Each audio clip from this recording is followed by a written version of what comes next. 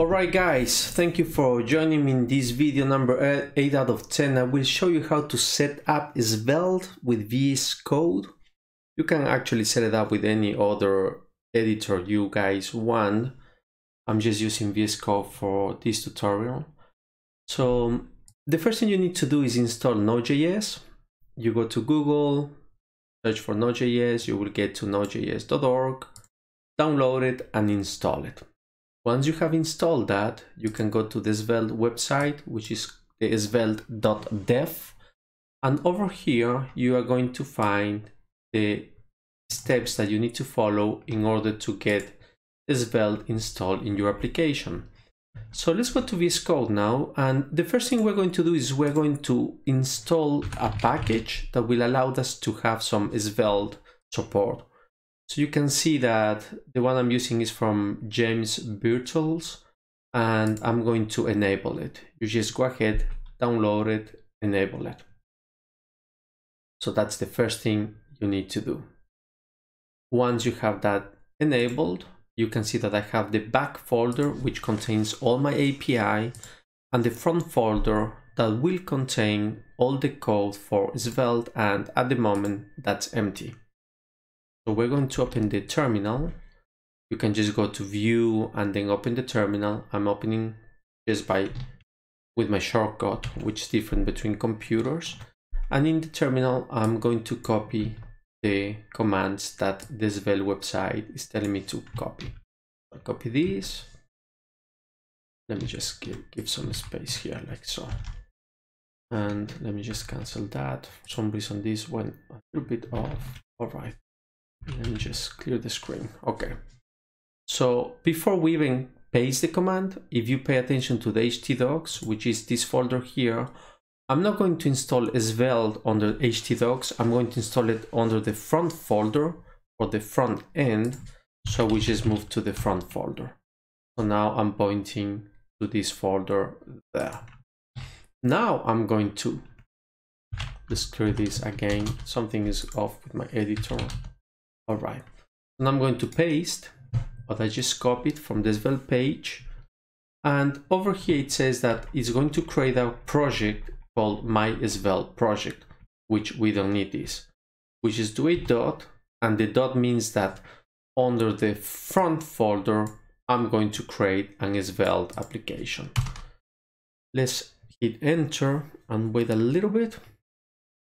All right, it's cloned, something has happened. Now we're going to cd into the project. We are already inside the project. If you pay attention here, with this command that I ran, the copy and paste command, we got this out. So we have the basic structure for Svelte, but we have not installed all the dependencies, all the packages that's needed. So according to the page, we need to npm install it. I do not need to move to that folder because I created a folder starting with originally in my front file. So now I'm just going to install, paste it. When I do this, it will take some seconds and you will see that a new folder will pop up somewhere there, and the folder will contain all the dependencies for my Svelte application. Let's wait a little bit. There you go. We have these dependencies. So that will do.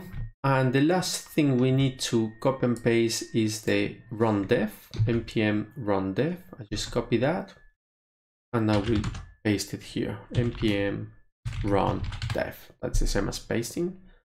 We hit enter and now we have an Svelte application running on port 5000. Let's just copy this. You can also control click as it says there, paste it, and that's my Svelte application. And I'm going to put this and that next to each other so we can just run a few tests. All right, that's running. I want to show you a trick here. I'm going to hide the Explorer here. So if this terminal is running and you have other terminals, you could do Ctrl+Shift+P and then you can rename the terminal. You just type rename and then you can give it a name. I will call this server. So as soon as you have the server terminal here, you know that if you want to add another terminal, you can just rename it. So I do this with Control-Shift-P and then rename. So I'm going to hide the console, the terminal for now. I'm not closing it, I'm just hiding it. And this hello world is coming from the app Svelte. This export let name, hello name. This hello, if I change it to XS, it automatically changes there. So this is the main setup for Svelte. We don't need any of these. We don't need any styling. We don't even need that. I usually do spaces. I will put a video description, underneath this video, so you can go and see how I set up Svelte, and I go in depth with each part of the Svelte application. These are just spaces. I like to do that. So over here we'll have the DOM elements, and underneath the DOM elements I will have the styling. This is my usual setup. So I can just save it, and now I have my blank page. I can start creating my application here. I guess that's the setup for Svelte. Thanks to this package that we activated here, we get this color highlight and we get syntax help and stuff like that.